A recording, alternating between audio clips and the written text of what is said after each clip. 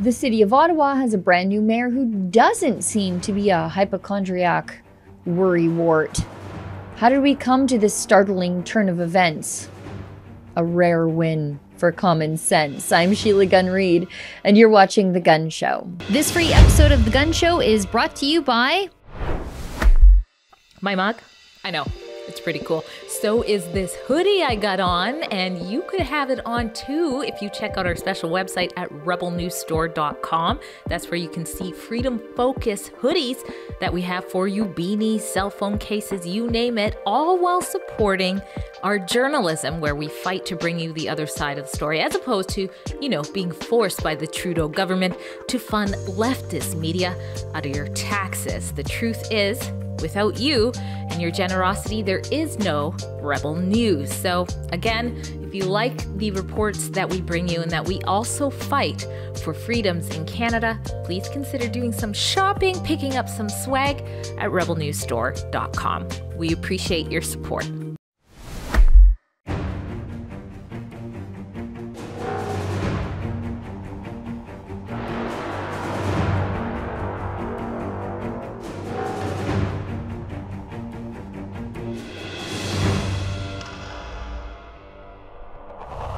Former Ottawa City Councillor, social justice warrior, climate activist, and anti-convoy ball of nerves, Catherine McKenney lost her bid to be the next mayor of the nation's capital city after votes coalesced around someone far more reasonable, but someone I probably disagree with on almost everything, former broadcaster Mark Sutcliffe. It's odd because if you got all your news from the mainstream media, you would have thought that McKenney was an absolute shoo-in for the mayor's office. She's immensely popular on social media. She's a face of the anti-convoy city councillors on local and national news. But none of that translated at the ballot box. So what happened and how the heck did it happen? I think it had a lot to do with citizens turning up at public forums and actually asking real questions and not the boring, insufferable questions nobody cares about that are normally asked by equally boring moderators at these sorts of things. And I think it caught McKenney completely flat-footed. Tonight, Ottawa resident Tom Harris, the man behind that citizen-organized campaign to ask questions, joins me tonight to discuss what unfolded in the city of Ottawa in their latest election. Now, Tom and I normally meet in some foreign country this time of year because Tom's also with the International Climate Science Coalition Canada. And this time of year, we are often at the United Nations climate change conferences. But as you can see, both of us are at home, so we're going to discuss what we anticipate will come from the conference from afar. Check it out. This free episode of The Gun Show is brought to you by... It's the values. You look at Western values in Western society, and these are values we could all relate to, but they're old world values of grit and community and perseverance. It's a place where you can make a living with your back and your hands and a little bit of hard work. And it's a place of opportunity. And I think as Albertans, we're fiercely protective of that. The world's energy crisis has been grabbing newspaper headlines. In a nutshell, we're running short of petroleum resources and the prices are zooming upwards. My colleagues in the government and I have come reluctantly to believe that the price of oil in Canada must go up. This was Alberta. Origin of the Alberta separatist movement begins with the election of Pierre Trudeau as Prime Minister. It was a deliberate and malicious targeting of the West, which suited Pierre Trudeau just fine, just like it suits Justin Trudeau.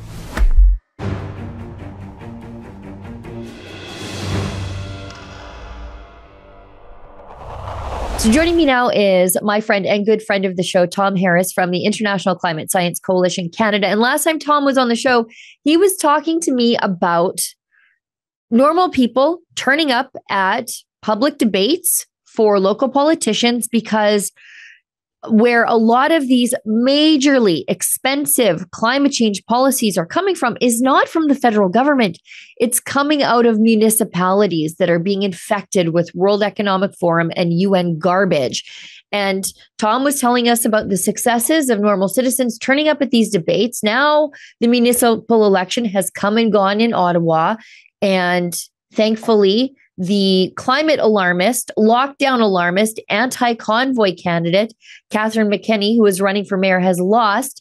I thought we could bring Tom back on. We could talk a little bit more about the successes that unfolded there to get, I think, a more reasonable I don't know if I would agree with your new mayor on very much, but he seems at least reasonable. And then we'll talk about the latest UN climate change conference that's coming up. And that's usually where Tom and I meet, but neither one of us are going this year. So Tom, thanks for being patient with me through that big, long preamble. Let's talk about the Ottawa election. Tell me who won and why you think they won.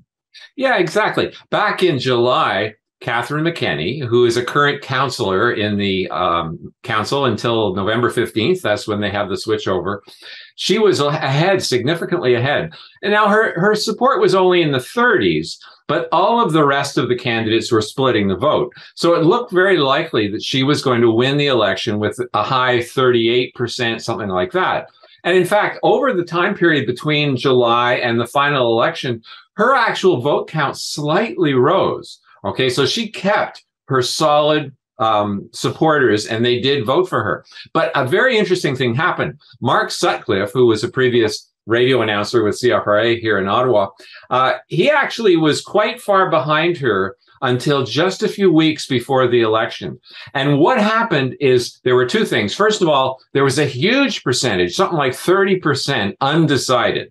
Okay. And they apparently all switched to Sutcliffe. The other thing that happened is the third, fourth, and fifth candidates lost their support to Sutcliffe. And I think what happened is that Catherine McKenney scared people so much with her loony plans, and I'll talk about that in a second, please, that people, even in my own family, for example, they had their own favorite candidates, Professor Cadre or McGuire, all sorts of people. But they finally realized, holy smokes, if we don't vote for the only candidate that might beat her, she could very well win the election. And so when you actually look at the numbers, and I plotted them not only in a graph, but I also plotted them over time to show how the change in other support just went to almost zero. Okay, almost zero. Even Shirelli went down to about 5%. Yep. Cadre lost his support.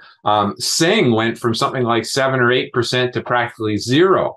Okay, and what happened, I think, is all of these people who were supporting these third, fourth, and fifth candidates suddenly said, "Oh my God, this Catherine McKenney is going to win." And so they all voted for Sutcliffe, and Sutcliffe ended up getting more than 50% of the vote. Yeah. Okay. And he beat McKenney by, 14% or something. So that was a huge change. I think the polling was correct. I think the polling showing that McKenney had the lead consistently was right. But I think that her plan just scared people so much. Now, there are two parts of her plans that are actually of a concern. And ICSC actually has been publicizing the terrible Ottawa climate plan, the $57.4 billion climate plan. But the thing that she did also is she really promoted bicycle paths. I'm not kidding. She said that she was going to spend $250 million on bicycle paths. And it's interesting because Mark Sutcliffe did something very smart. He figured out, okay, all that money would have to be borrowed because Ottawa was miles in debt. So what would be the interest charge over, let's say, 10 years? And he calculated that the final cost of the bicycle paths would be about $400 million. Now, it was interesting because she was not only being attacked by Sutcliffe on this point, but she was being attacked by Ade Olamide. Okay, he didn't get a lot of support, but at the same time, he brought up some really good points. He said, look, we have a city that has a waiting list for drug rehab centers. Yes. We have people living under bridges, and you're going to spend, $250 million or maybe 400 million on sort of Cadillac bicycle paths. I mean, it's completely crazy. And I like to think that our group played a major role in educating people about what would happen if they really did what she wanted to do. 710 industrial wind turbines. And one of the things, I worked with a few volunteers behind the scenes before the debate started to talk about, okay, what are the important questions to bring up? Because typically when they have public debates, they just get softball questions, things like, well, how can we reduce greenhouse gases even more? Can we actually bike in the winter? Things like that. So what we did is we got together and we spoke about, okay, what would really impact Ottawans in this plan? What's really important? Okay. And we chose different topics, and we actually, different people chose topics that would fit their personality. And it was quite interesting because For example, a French-Canadian lady, she decided to talk about the child mining in the Congo for cobalt to make the batteries for electric vehicles. And she said, I am a mother and a grandmother, and I do not want this to happen. Should Ottawa be doing this? And, you know, none of the people on the panel, especially McKenney, had any clue about this issue. It was totally, you know, they were totally caught flat-footed. So in the first three debates, where they allowed questions directly from the public, I'd say that our group actually absorbed about half of all the questions. Nice. And I think this must have shocked the organizers. Now, we were careful to not actually support or oppose any candidate. We were talking about policy. Right. Okay. If McKenney's policy was rational, then she wouldn't have suffered as a result of the questions that we asked. We also asked questions like, well, Ottawa produces about 1/100th of 1% of world emissions. And the calculation was done in the US by a leading expert. If we reduced our emissions to net zero and stayed that way all the way to the end of the 21st century, the net change in temperature would be about 1/10,000th of a degree. So one of the people that was in our volunteer group, he got to the mic and he said, so you're going to spend almost $60 billion for 1/10,000th of a degree. What common sense does that make? Well, what all the candidates said is, well, we're going to lead the world. But of course, we weren't allowed to have a second question. So it was a later debate that we brought up the fact that China was building coal stations all over the world. And China's not going to follow Ottawa, but they stuck to their line. Much as I like Dr. Kadri, he said, well, China is going to follow Ottawa. We're going to go to the Egypt COP27 conference, and we're going to convince them that this is the way to go. And, you know, it's interesting, Sheila, when he said that, somebody in the audience yelled out, not going to happen. and it was hilarious because Rogers censored the question. They censored the answer. They censored all that stuff out. They took out two major questions from the debates, which put the city in a bad light. So there was huge amount of censorship going on.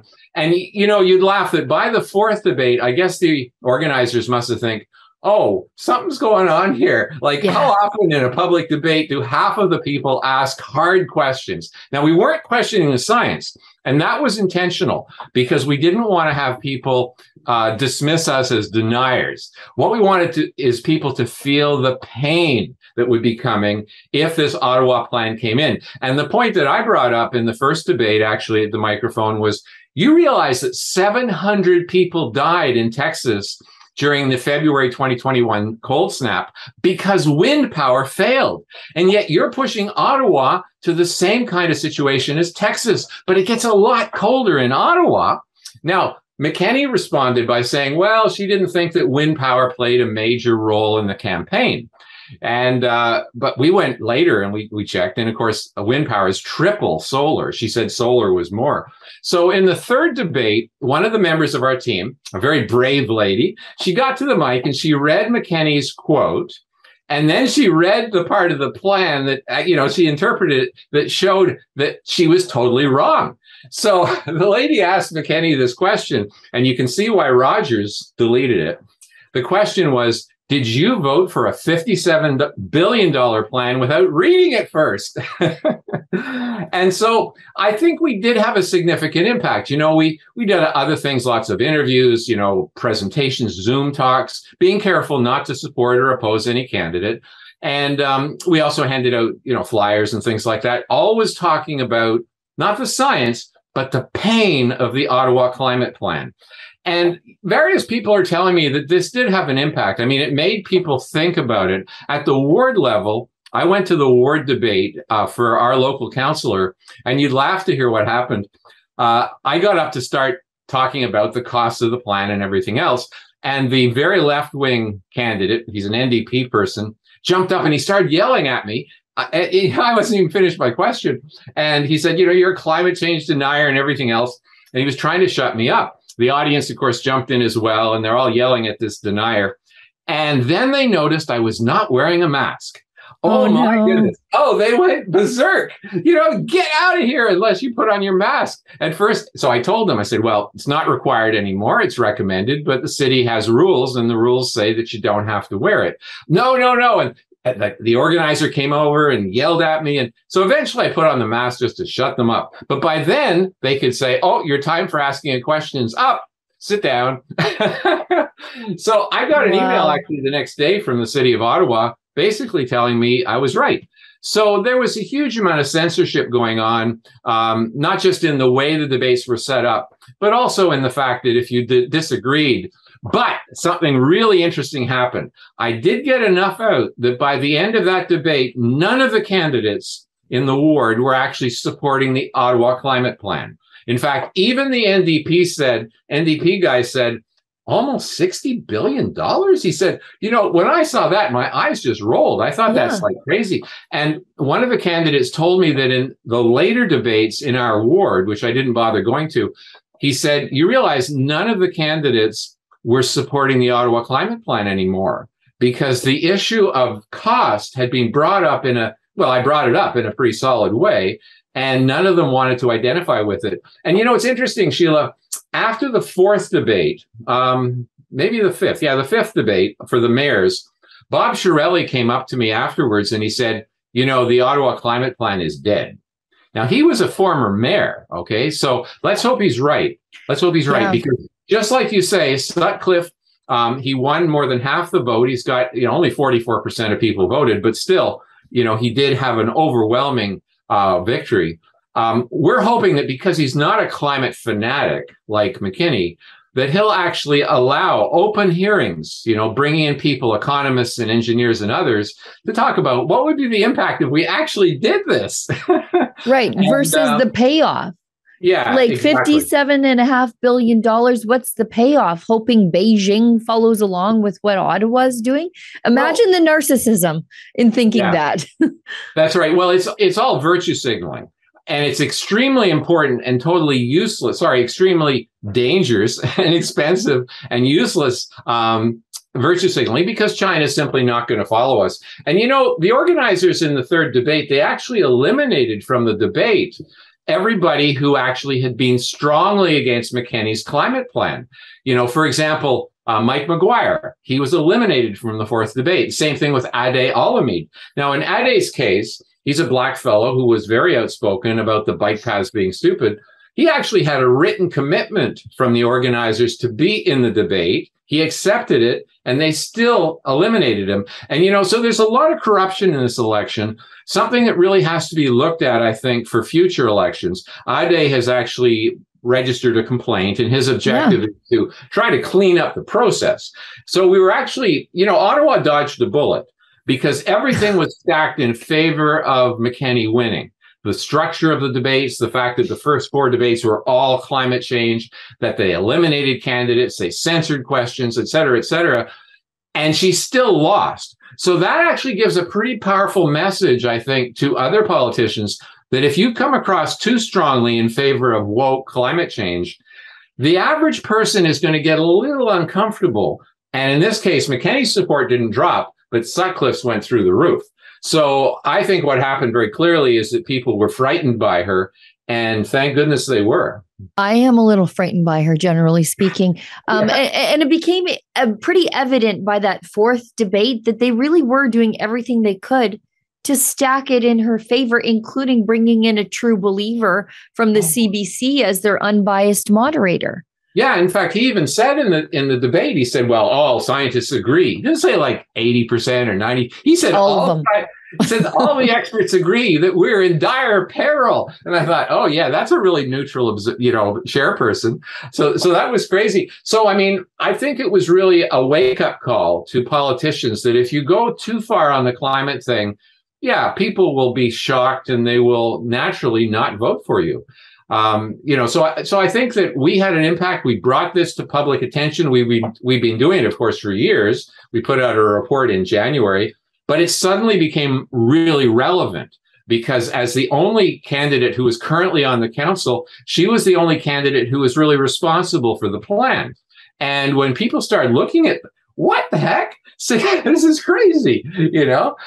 So I think it's actually a good lesson for conservatives that if you properly publicize the issue, you know, you give presentations and you don't back down, you're not scared, you go to these events, you hand out flyers, you talk to hundreds of people, that you can actually stop the extreme climate people from getting in. Well, now, I don't. By the way, I don't pretend that we stopped her by ourselves. There were a lot of factors, but I think we played a significant role. Another factor that played a very big role is just before the election, the Ottawa Police Association came out and very strongly condemned McKenney for her defund the police, her accusations that the police were racist and all this sort of thing. I was shocked when I saw it. I mean, I was happy to see it, but I was really surprised that the Ottawa Police Association, and they said, it's funny, because at the end of their little dialogue, they said, oh, but we're not supporting or opposing a candidate. After giving us 3 straight minutes of how horrible McKenney was, and I mean, even we didn't do that because, of course, we're not promoting a candidate or opposing one. We want to see good policies. And, once again, if she had good policies, fine, she wouldn't have been damaged by the public learning about her plans and about the city's plans.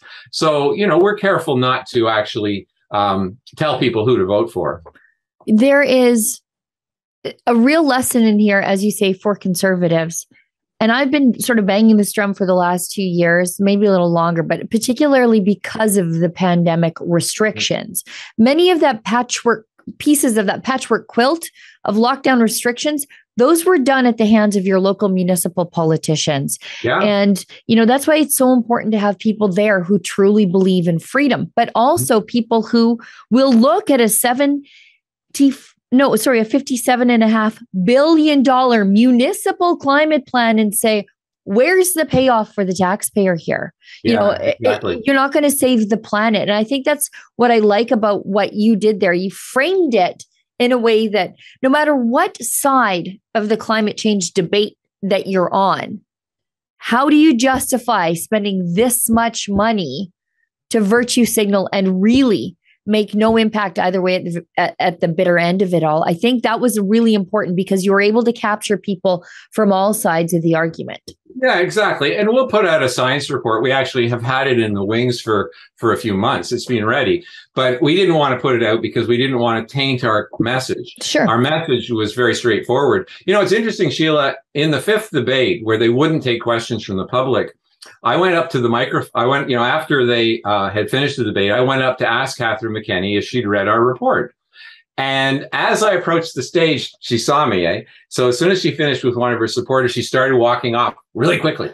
And finally, she went behind a black screen. And I called out, I said, Catherine, excuse me, Catherine.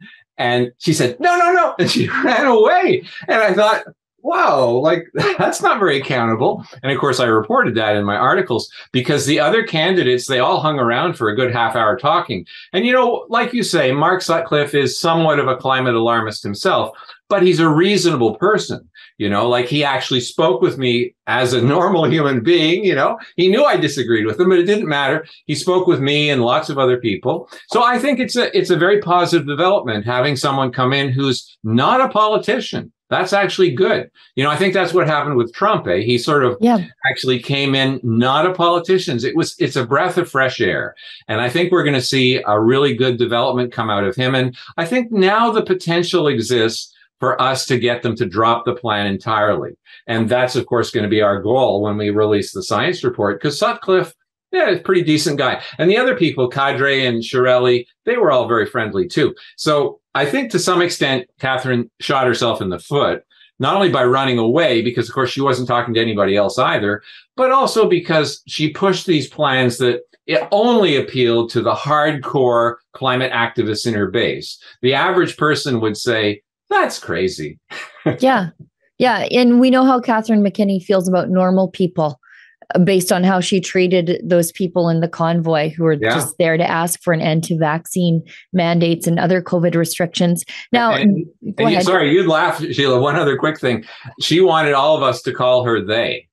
And I did for a while, but then somebody wrote me an email saying, what are you doing? She's only one person. She's not plural. So I stopped doing it. So, I mean, I think that also didn't help her, the fact that she was getting all excited about. So odd. Wanting people to call her they, them, their, It's such a weird idea. She's such an odd woman. I watched a lot of her testimony from the Trucker Commission. Oh, yeah. And she would wander the streets filming the truckers And I frankly hoped she never stopped because she didn't see what everybody else saw. Yeah. You know, she's wandering the streets saying, look at these truckers invading our cities. And I'm looking, thinking, okay, well, right behind you is an open lane of traffic. That's great. I don't hear any horn honkings. That's great. And you're able to wander the streets bad-mouthing truckers while the truckers are in the background just looking at you like you're a crazy person, not saying a single word to you. So apparently you can wander the streets without being harassed. Everything she showed only reaffirmed my position that the convoy was relatively peaceful. Yeah. But moving along, this is the time of year where you and I normally meet at a fancy locale somewhere in the more exotic parts of the world, like Madrid or Berlin. And this year is Egypt. Neither one of us are going. You're busy with other things. I didn't think it was safe for me to go because I wasn't accredited with the United Nations, which didn't give me the same protections as the other journalists there. Because only the true believing journalists can get into the United Nations complex. So just for the safety of our team, we decided not to go this year. But this is where the gathering of the globalists happened to decide how much money in climate tithes the rest of the world has to pay to the climate cult. What do you think is going to come out of Egypt this year? Well, it's a good question. I don't think we're going to see any new greenhouse gas reduction targets. I don't think we're going to see that. But the whole objective of this conference is, like you say, it's money. It's money. Because India, for example, has said that if they're not paid $1 trillion up front, they're not going to pay any attention to their greenhouse gas emission reduction targets. Okay, $1 trillion. I'll take that deal. You know what? Yes, fine. No money, and you don't care about climate change. And I'm happy. What's the problem? Exactly. So we can save the money and they can go ahead and industrialize and bring their people out of poverty. Perfect deal. Yeah. But, you know, there's three main flows of money. It's, first of all, mitigation, trying to stop climate change. And that one is actually fairly well established as to how much we're supposed to pay. It's supposed to be $100 billion a year, starting in 2020. $100 billion a year coming from developed countries to developing countries to supposedly help them stop climate change, you know, reducing emissions, things like that. But it hasn't happened. Okay. It just simply hasn't happened. And I don't think it's going to happen. Now, the second one is adaptation. And the third one is loss and damage. And that's the 9,000-pound gorilla in the room. Okay. That could be literally many trillions of dollars. But I'll just give you one other number that'll blow your mind. The African group of countries, they want to get $1.3 trillion per year between, let's see, I'll just check the actual dates. It's important because it does give a number for Canada. Okay, here we go. They want to get 1.3 trillion per year between 2025 and 2030 with further increases beyond that. Now, they haven't actually decided how it would be at proportion to different countries, who would pay how much. But if they do it based on GDP, it turns out that Canada's share would be $54 billion per year in Canadian dollars. Okay, that first number was American.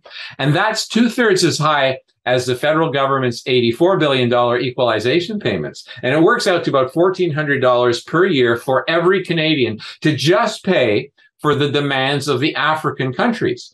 So what's going to happen, of course, is they're not going to get the money. And so I think that by the end of the conference, we won't have any significant agreements for emissions reduction. They might promise a lot more money, but I really can't see even Trudeau paying $54 billion every year to the Africans. You know, like it's just a bit loony. But that's going to be the main focus. Okay, give us the cash. That's what they want. And as I said before, the 9,000-pound gorilla in the room is loss and damage. Okay, that comes from the Warsaw loss and damage part of the different UN agreements.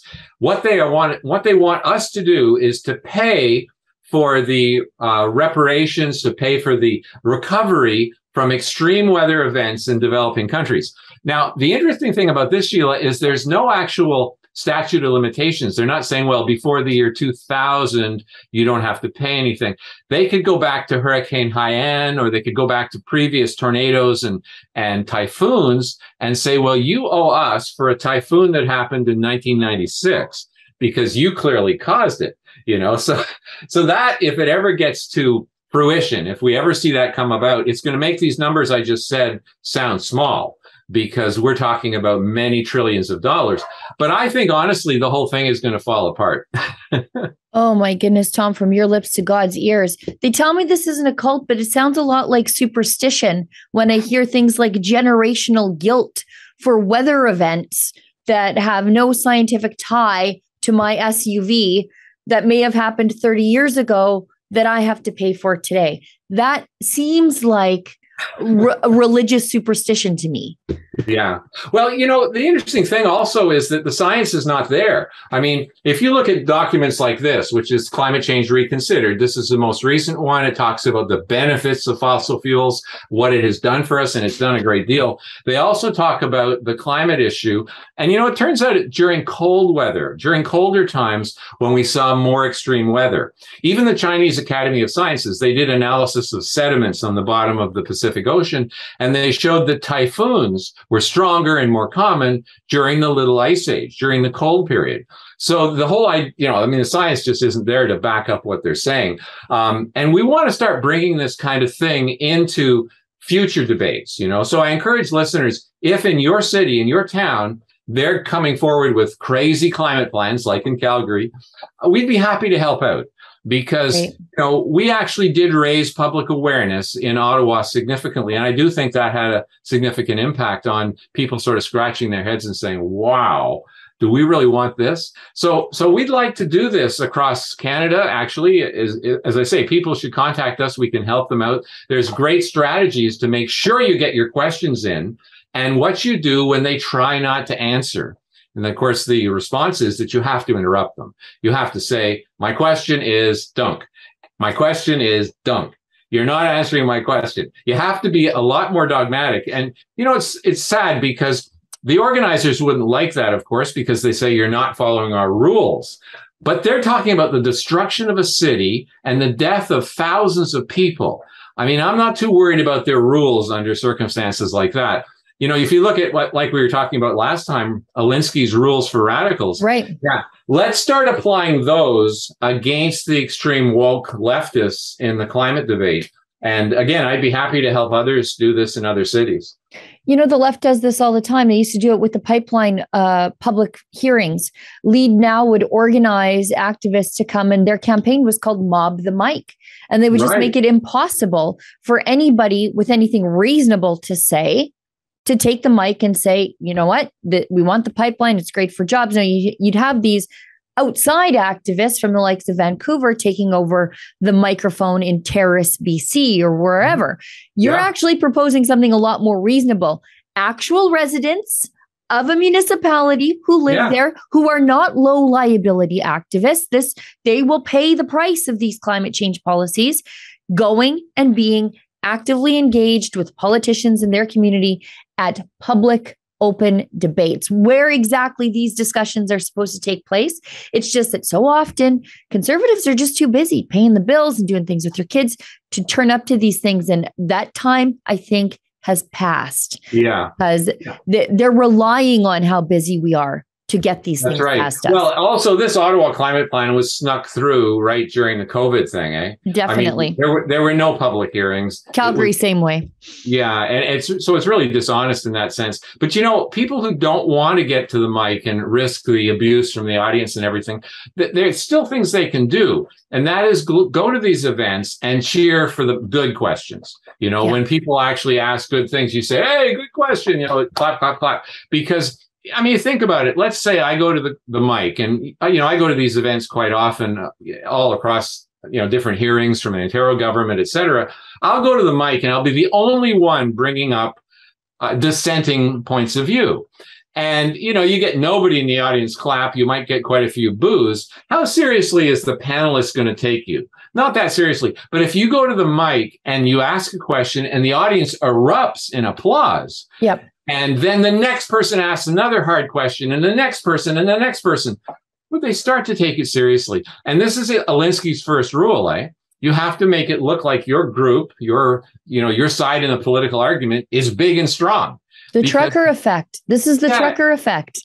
Yeah, exactly. So I think, way past time for conservatives to start attending these events, and at the very least cheer for the volunteers that get up and ask the hard questions, because it takes a fair bit of courage to do that, but at the same time, if you don't do it, the left will just ruin your society. Thousands will die, will be frozen in the dark, so the alternative is a lot worse. Well, and let me give some advice to those people taking to the mic. You know who is more scared than you are? Because it is intimidating to speak truth to power and to hold politicians to account. It can be. It's nerve-wracking. You know who's more scared?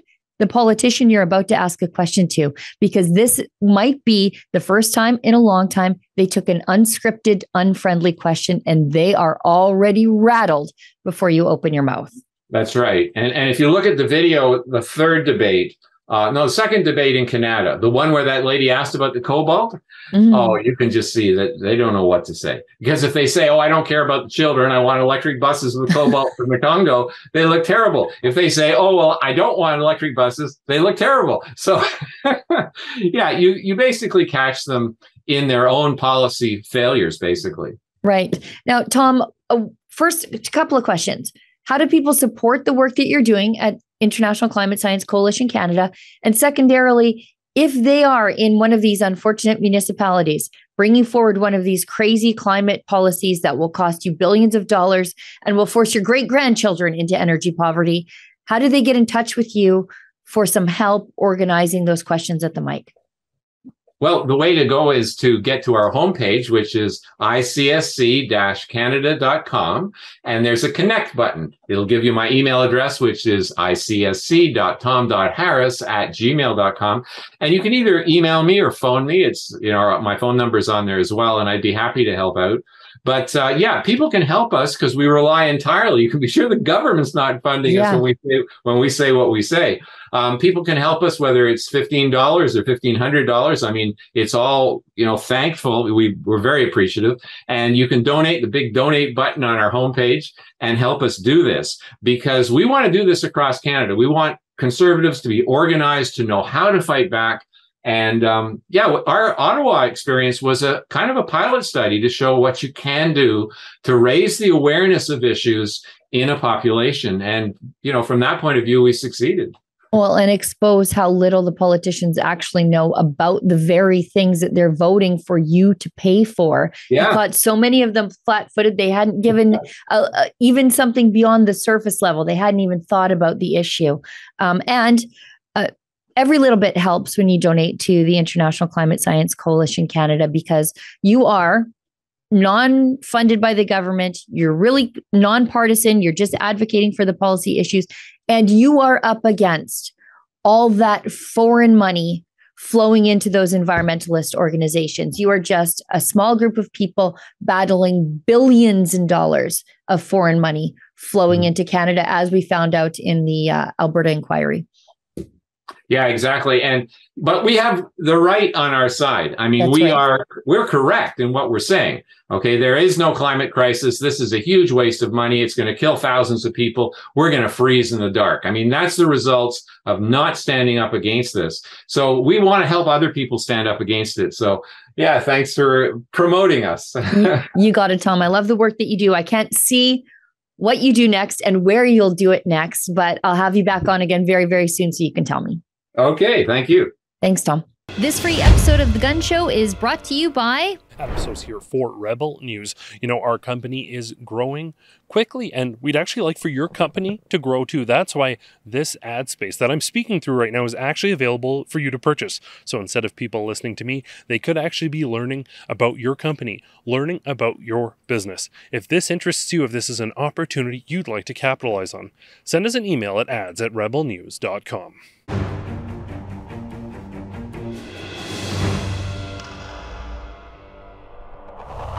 Well, friends, we've come to the portion of the show where, unlike the mainstream media, we actually invite your viewer feedback because we care about what you think about the work that we're doing. Also, unlike the mainstream media, we'll never take a penny from Justin Trudeau. It's funny, hey? They take your money and then they close their comment section. They don't even want to hear from you. That's not what we do here at Rebel News, and that's why I give you my email address at the end of the show. It's sheila@rebelnews.com. If you want to send me any sort of viewer feedback, that's the best way to do it. Please put gun show letters in the subject line, though, so that I can find it, because I'm not exaggerating here. I get a couple hundred emails a day, and I just don't want yours to get lost in the shuffle. Now, today's viewer feedback comes to us from Bruce Atchison. He's a regular viewer of the show, regular writer of letters to me. Bruce has a cat, if I recall correctly, and he lives in beautiful Radway, Alberta. And if you need a reason to go to Radway, let me tell you, they've got a really great Army surplus store there. Or at least they did. And it's worth your while to drive there. Anyway, Bruce writes, "Hi, Sheila. I'm sorry about your cold." That's right. Last week, you people had to suffer through my scratchy voice after I had recently lost it because I was just smacked by a cold. Anyways, he offers me some health advice. "Good host iced tea with hot water helped me stay awake and get things done whenever I had colds. I also remember you in my prayers." Well, thank you. I think that's even better than your health advice, Bruce. Anyway, Bruce goes on. "I'm thoroughly enjoying this inquiry into the trucker convoy and the enactment of the Emergencies Act.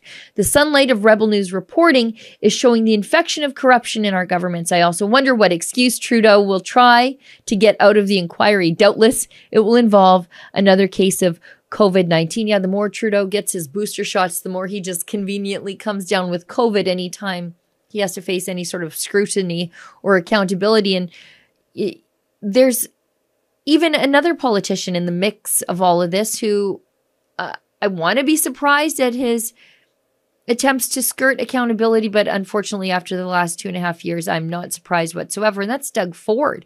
He's currently fighting a subpoena to appear before the Convoy Commission.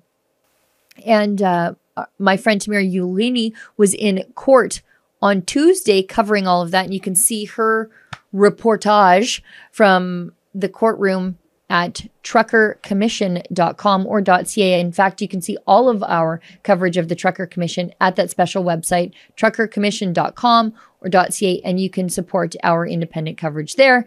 As I pointed out earlier, we don't take a penny from Justin Trudeau, and we have all hands on deck covering this thing, what's called the Public Order Emergency Commission in Ottawa. We've got a team in Ottawa. We're cycling journalists through as relief. We've got an Airbnb as a satellite studio there too. And I know I have 2 colleagues from Alberta as I'm filming this who are on a flight headed to Ottawa to relieve some of the team there. Well, everybody, that's the show for tonight. Thank you so much for tuning in. I'll see everybody back here in the same time, in the same place next week. And as always, remember, do not let the government tell you that you've had too much to think.